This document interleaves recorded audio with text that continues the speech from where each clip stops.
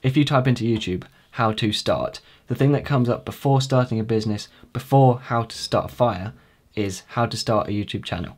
I think this shows that a lot of people want to have people watching their videos, and I personally think that absolutely anyone can have a decent amount of subscribers, decent amount of viewers.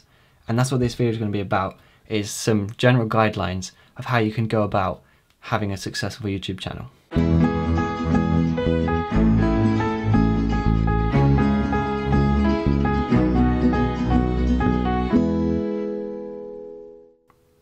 Hello, my name is Cade and this is DSLRguide. So there's a lot of videos out there about how to start a successful YouTube channel. And I think while things like doing good titles, thumbnails, and having tags and approaching blogs and all these sort of things, I think they are important, but I don't think they are more important than the number one thing, in my opinion, and that is that you actually enjoy making the content.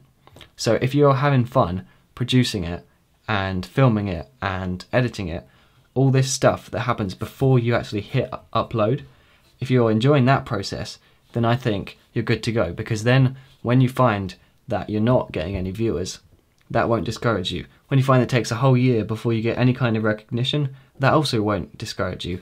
And other things like hateful comments on YouTube, which are bound to happen, and the amount of time it takes to put in, you know, all these things that seem quite negative, but you know what, if you're actually enjoying making the content, then that doesn't matter. So in the whole scheme of things, this channel has still got a pretty small audience, but I would like to use it as an example because it's shown me a lot about what sort of things work and just some general ideas about how to go about making videos that people want to watch. And I would just like to say before anything else that every channel is completely different, and if there's one thing we know about the internet, it's that it's not predictable. And you know what, there is no set formula, but there are some things you can do to really help yourself along the way. So although these are things which have worked for me and should work for a lot of people, there is really no guarantees, and you know what, everyone should have their own separate story, which is a little bit different for everyone else. So I started this channel because I wanted to talk about filmmaking.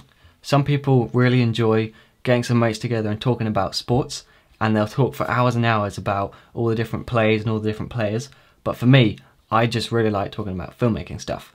So that's why I started setting up a camera, because I don't know that many other filmmakers.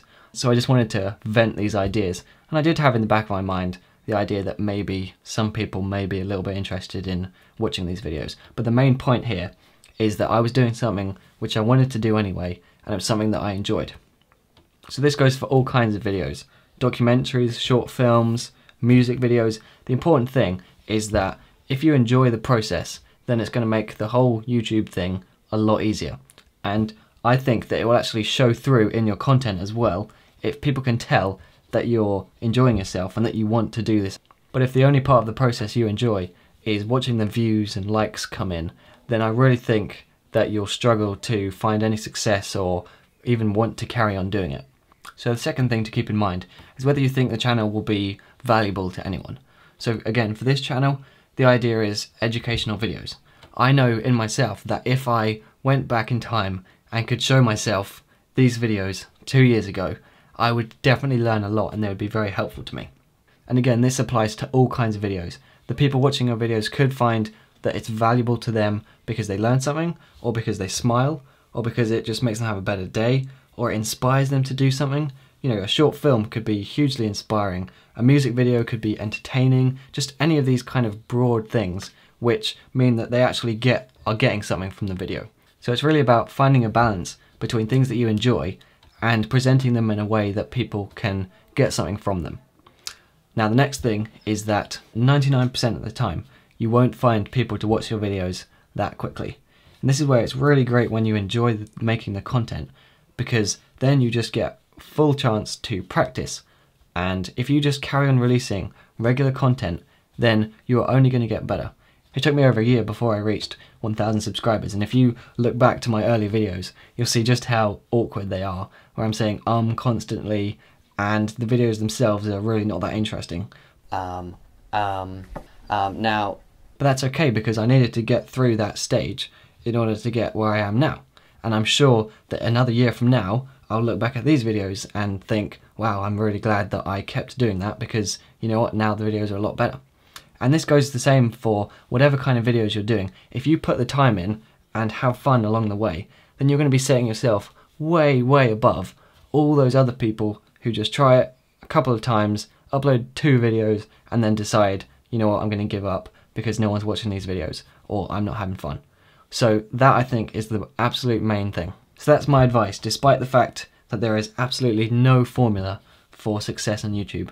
And this is because, you know what, the people behind those views are people. And that's the main thing to remember, is that you can't really put them in a box and say, this is why people are watching this video, this is why they're not watching this video. It all comes down to the fact that at the end of the day, there are people sitting behind their screens who are responsible for the view count on videos and the like count and all that sort of stuff. And that's certainly something I have to remind myself on a regular basis. Now, you remember how I said about the important thing is whether your content has value to someone? Well, I've been trying to implement this into my Twitter account recently. So this is going to be every week. I'm going to share a filmmaking tip, idea, or like general inspirational quote. And that's going to be under the hashtag DGIdeas, as in DSLRguide ideas. And that's along with my other hashtag that I've been doing for a couple of weeks now, where I share videos which have been really useful to me or inspirational. So if any of that sounds remotely interesting or useful to you, then feel free to check out my Twitter at dslrguidance. And yeah, that's it for this week. Hope this video has been helpful, and I'll see you next time.